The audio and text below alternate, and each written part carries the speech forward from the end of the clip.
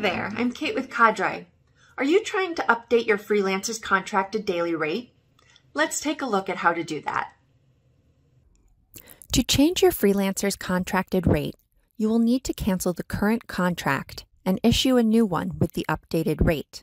First, cancel the entire current contract with a note to your freelancer that you will be recontracting at the updated rate.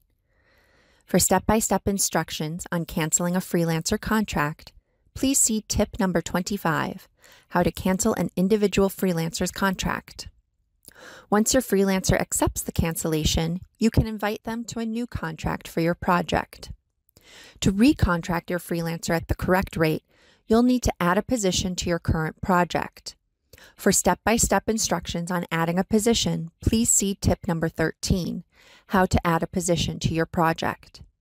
Once you've added your new position, you can search for and invite your freelancer to make an offer on the position. Once the offer has been received, simply accept. You're all set. You've updated your freelancer's contracted rate in Cadre. Thanks for stopping by.